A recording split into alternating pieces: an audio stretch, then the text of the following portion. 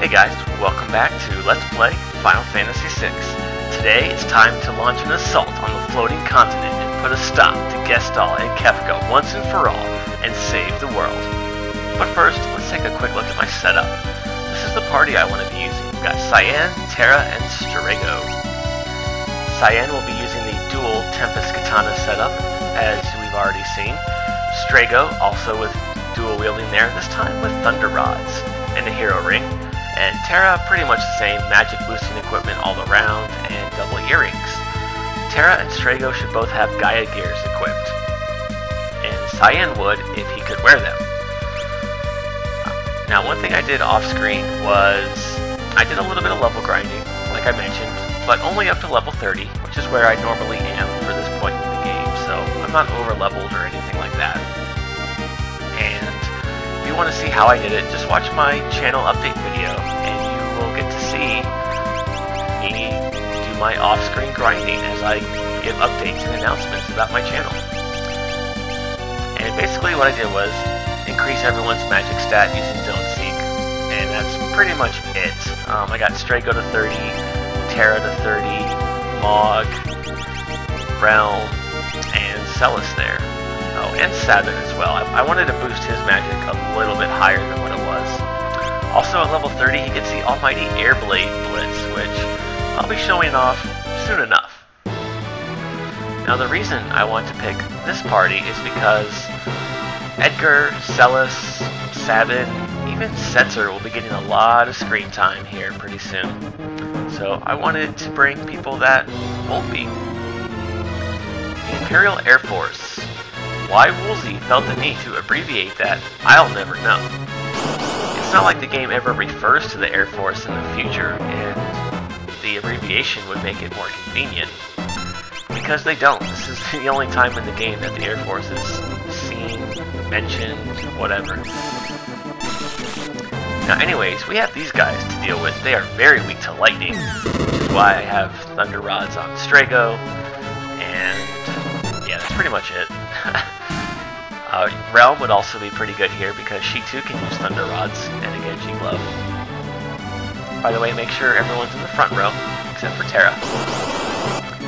Wind Slash is especially useful here because even though we're in a pincer attack, Cyan will be able to hit enemies on both sides. Same goes with Gaw or Mog if you wanted to bring those guys. Yeah, very nice, Cyan.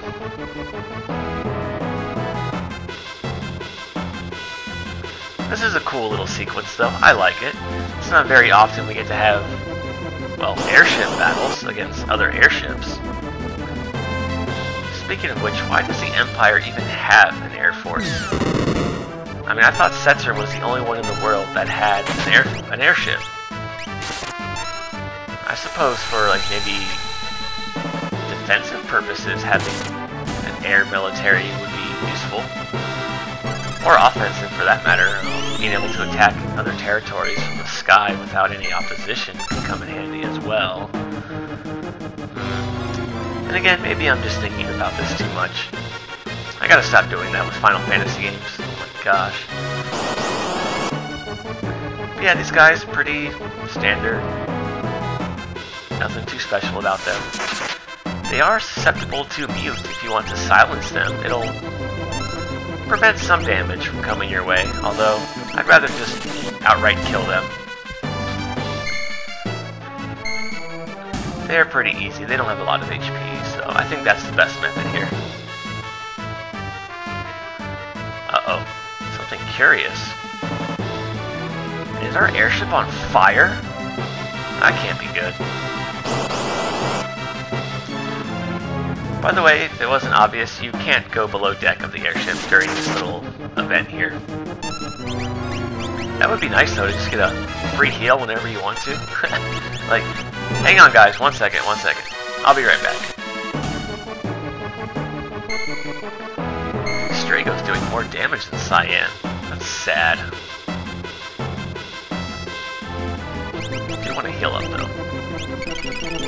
I like this party setup, it's different. We have a samurai, a blue mage, and a sorceress. Not the traditional Final Fantasy. Wait, whoa. What's that pink thing there? Never seen that demon before. Anyways, it's not your traditional RPG setup. Usually you have like a healer, a wizard, a knight of some kind, and then either like a thief or a monk. Also, you do not want to bring Celis with you, and I will go over that probably at the end of this video, or maybe in the next video, we'll see. But bringing Celis with you is actually a bad idea. What's he doing? What the? It's Ultros! Well, you know what that means, guys. We have a boss coming up. So what I want to do is get Phantom to Strago. Have Terra make sure we're all topped off and in good shape. And let's see, yeah, I think we're ready to go. For boss time against Ultros himself. How an octopus is floating, I don't know. Okay, first things first, we want to cast Phantom with Strago. And now Ultros, he can't do anything to us. So yeah, we're invincible. Hooray for abusive espers. Now, as always, you want to use your best lightning magic and fire magic, although in this instance, poison does pretty good damage as well. So let's see what a Fire 2 spell from Morph Terra can do now that we got her magic power a little higher.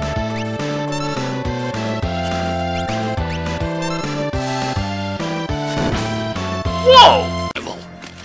It's over 9,000! What, 9,000?!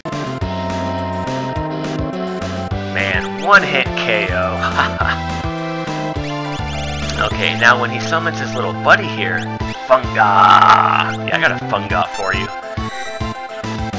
He is susceptible to silence as well, so what you want to do is hit him with mute, and he can't cast spells. And yeah, that'll maintain our invincibility here. Hooray for abusive battle mechanics.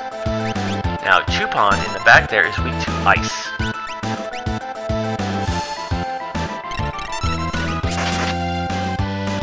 Man, Terra, you're just a beast.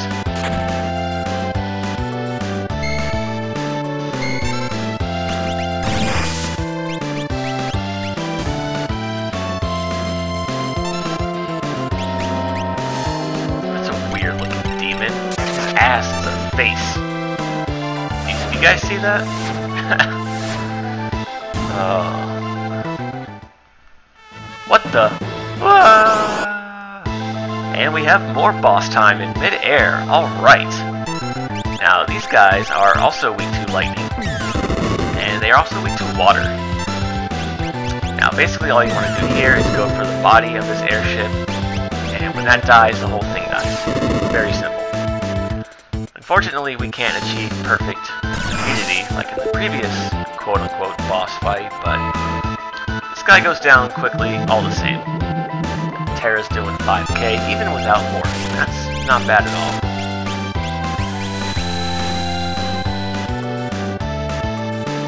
And there we go. Hooray!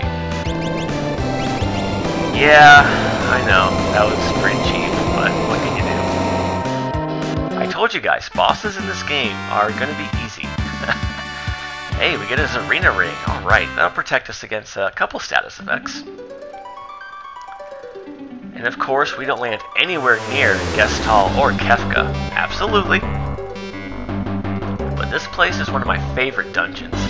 It's got pretty cool music. You can see the world beneath us moving as we move, and the clouds moving for that matter.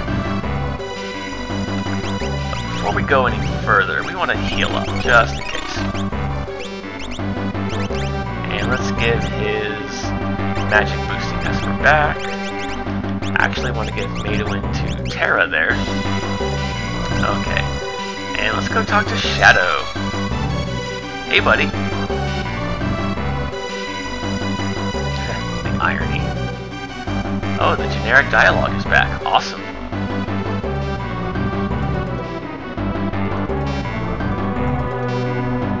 Yeah, you're one of us.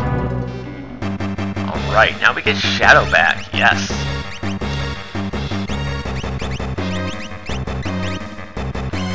Gaia gear essential on Shadow. Everything else, not so much. As far as Espers go, I actually want to give him Zone Seek. He's level 27. I want to keep Zone Seek on him until he hits level 30. That'll boost his magic stat enough for what I prefer. Now for relics, I want to give him the running shoes for auto haste. Give you some earrings instead of the hero ring. And the Gaia gear as well. Thank you, game.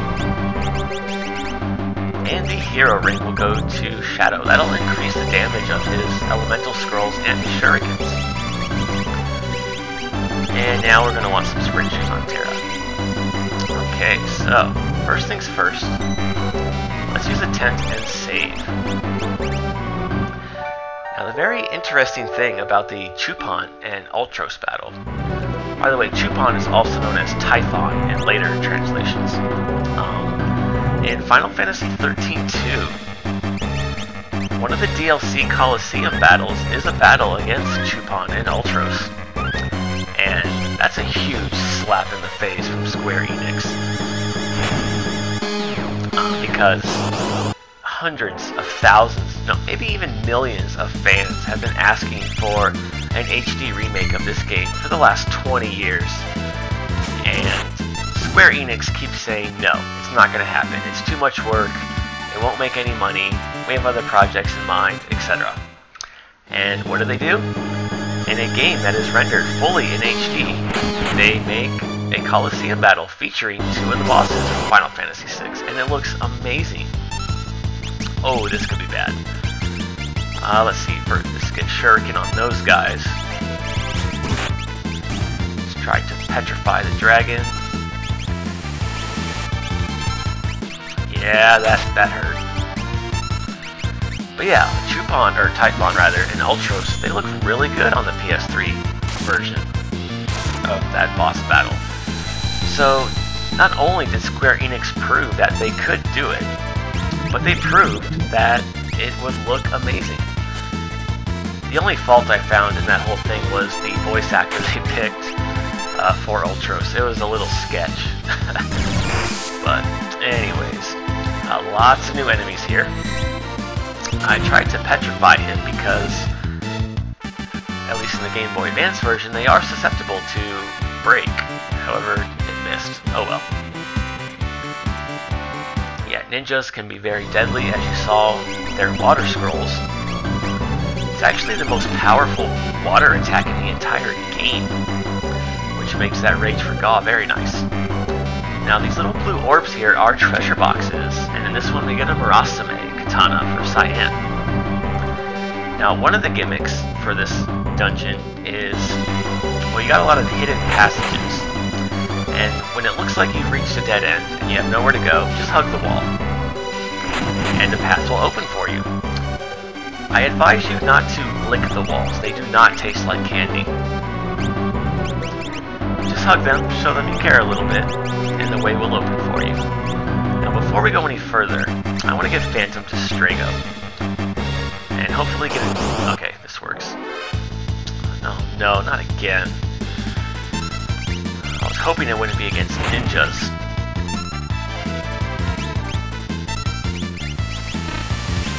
Okay. Now I need to be very quick with this. I want to cast Phantom at the end of battle, but I don't want to be revealed by a magic attack. Okay, so let's get Phantom going, and then quickly kill him. You will see why, viewers. You will see why. I always have a plan, don't I? Alright, good job. Oh, but now I can't heal myself. Oh well. Now, before you open this box, I advise that you have Vanish on everybody. Because it's mini-boss time against the Gigantos. Now, his special move here, Throw Jab, it hits between 7 and 900. And as you see, he gets a lot of attacks. How do you kill this guy quickly? With level 5 Doom, of course.